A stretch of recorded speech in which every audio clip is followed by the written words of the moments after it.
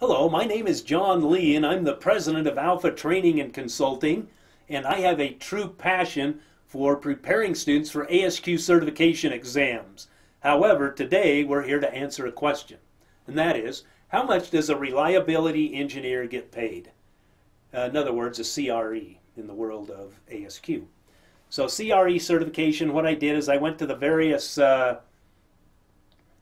websites and found what they said from their databases was the average salary for a CRE.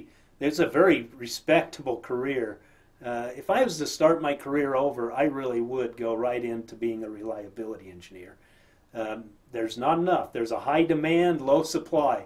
It is a very, very difficult exam, I must admit, although I do have a great class for this. But pay scale brings you in at $115,000. PESA, $152,000, salary.com's at $118,000, and the ASQ survey brings you in at $96,600. So I took the average of all these, put me in at $120,415. So if you're a reliability engineer with the average years of experience, the average degree in the average industry, you could expect $120,415 salary. Which is really high. It's one of the highest paid ASQ certifications, and that's one reason I love the certification. And also, they'll treat you with great respect if you get one of these reliability engineering jobs. That's been my experience, and that's worth a lot also, because they know these people are hard to come by. So yes, is it a hard exam? It most certainly is. But is it worth it? Financially, it is really worth it. Maybe you're a quality engineer right now. Well, look at the quality engineering salary. I did a lecture on that too if you want to listen to it. But going from CQE to CRE, whoa, what a difference it makes. Around $30,000, $40,000 a year. So spend a couple $1,000s to get your CRE. That's investing in yourself with a great return on investment. Anyway, I really love this certification. All right. Now, this is from the ASQ Salary Survey. Now, if you're a quality professional and you don't participate in this survey, please do. Go to qualityprogress.com, go to contact us, send them an email, send them a message saying, hey, I want to be involved in the ASQ survey next year. This is for 2018, the one I'm going over here. And hopefully you're a member of ASQ. If not, hopefully you'll become one. If you do, you can go to qualityprogress.com and enter in as a member, and you can get all kinds of information like this. And there's even more on salary. I'm just sharing you a part of the report here. So please do that and help us get this up. Notice reliability engineers, we only have 48 participants. We need to get that up.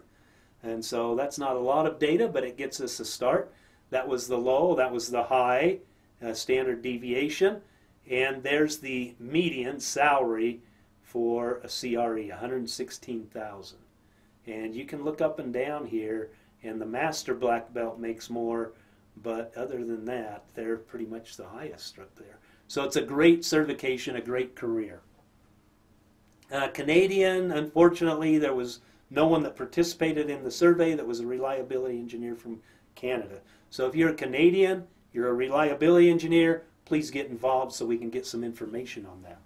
Now, this is the CRE based on degree. So we're going to look at degree, how it impacts salary, time, how that impacts salary, and also what industry you work in.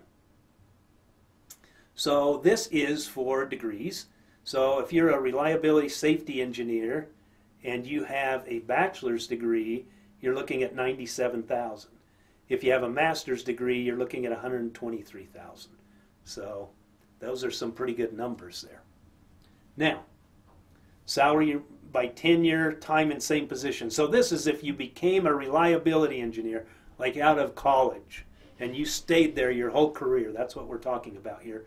1 through 3 years, you're at $115,000. Now, you do have to have some experience to take this exam, so it may be several years out of college before you can take it.